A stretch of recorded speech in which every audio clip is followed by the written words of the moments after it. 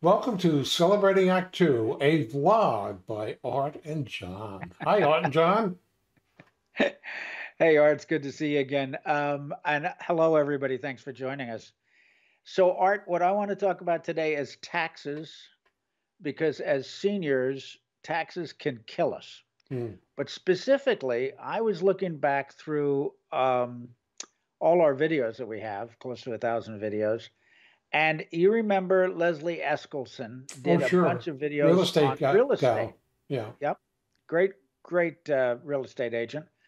She did a bunch of videos on real estate. One of them mentioned something that I don't think is unique to California, but and if it is, it shouldn't be. And that is that, and I'll just paraphrase here, and that is that California has over the years instituted rules that benefit seniors for when you sell your house. Hmm. And I don't know the details. You can look them up. But essentially, what it is, it allows you.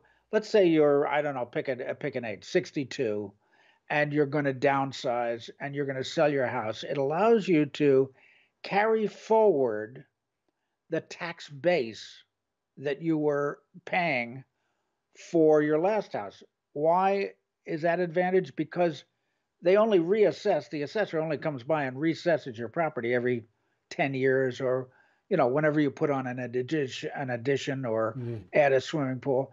So meanwhile, if you don't do any of that, you're 62 years old, you're ready to downsize, your tax base is probably 10 years old. Hmm. You move into a new house, a condo, it doesn't matter whether it's smaller or bigger.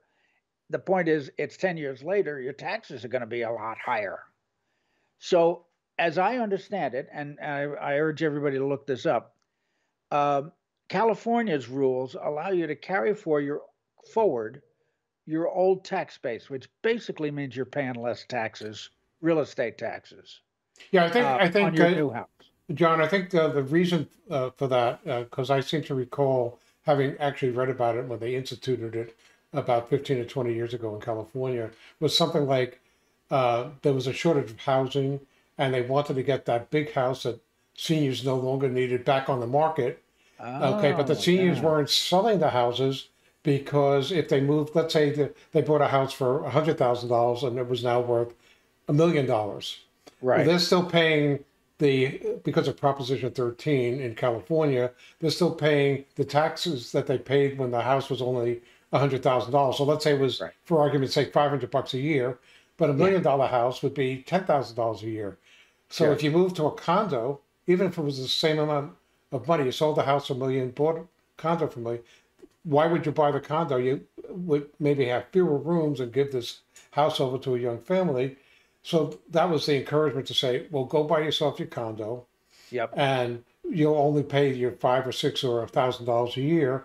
And the people who buy the house that you just vacated will pay the current tax rate. Yeah. So I Yeah. think it had something to do with, but you really bring up a great point, John, in that first of all, there are some people who actually move when they retire to states that have little or no property tax, A lot of people do. right? Yeah. Yeah. Because if they wanted to downsize, or even if they just wanted to go to another area, uh, they're going to wind up paying a big hit on property taxes if you live in California, New York, or Right. other high property Sure. tax And states. and income taxes too. A Right. lot of people move to states with no income tax. Correct. Yeah. And generally speaking, a state either has no income tax or no property tax, but it doesn't have, or sales tax, and some combination of one of Right. those. But property tax, particularly in high tax property tax states, where they use the property tax to fund most of the fire department and schools and things like that, Sure. tend to keep rising as they build those new facilities.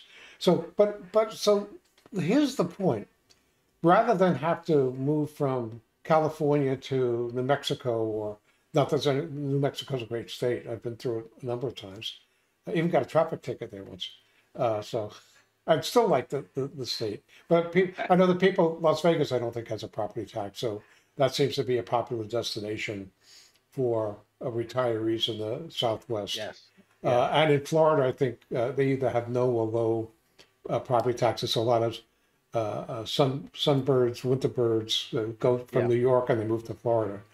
Yeah. So the point is that I think that wouldn't it be nice though if seniors who still want to support their communities maybe don't have their property taxes eliminated, but maybe no matter where they are, since they maybe require far fewer services, like they're not bringing young kids into schools and stuff like that. Right. And I can think of arguments against that reasoning as well. But we're living longer, more productive lives. We have, in general, a more restricted income. And maybe one of those benefits can be that seniors pay either reduced or no property taxes. Right. And I think that as an advocate for us and maybe every state, you should go look at your laws, see what you're entitled to, and then go for the big enchilada. If you're paying property taxes, get rid of them. Yeah. And quite frankly, these are kind of obscure things, you know. You don't even think about them until it comes time to all of a sudden sell your house, downsize or move or whatever, retire. But quite frankly, it's the kind of thing that if it doesn't exist in your state, you really need to get together with other seniors or organizations and lobby your state representatives to change the law to benefit. The taxes have to benefit seniors. I think it's important that seniors can afford to live and not have to move, not have to become destitute with all these extra taxes and things. So, Art, I think you agree. We both benefited from the laws in California, and we hope that everybody can find those same kinds of benefits in their state. If not, you should ask for them. And quite frankly, we are a voting bloc of 100 some odd million people 50 and over. And we should work on doing what's fair, what can still support a society, but also takes care of us for having not only contributed for 50, 60 years to the tax bases around us, but because we're living longer now, we'll, unlike our grandparents, our parents and grandparents who lived to maybe their 60s or early 70s, many of us are living well into our 80s and 90s. So we're continuing to contribute for a much longer period of time to that tax base. So therefore, in recognition of that and in gratefulness to the old Eskimos of us in the tribe, okay, the wise persons in the tribe, the people who have just set the tone for a better world, we should be rewarded for that. And if not, we should be a power group. And but as John said, important thing is find out what's available to you, because you may not even know that there are benefits to you of either keeping your tax base or having reduced taxes, both in property taxes and other areas, and be an advocate for things that will benefit us that we, if not earned, it would be the right thing to do. All right. And, you know, as a last parting note, I just want you to look into the notes at the bottom of the video.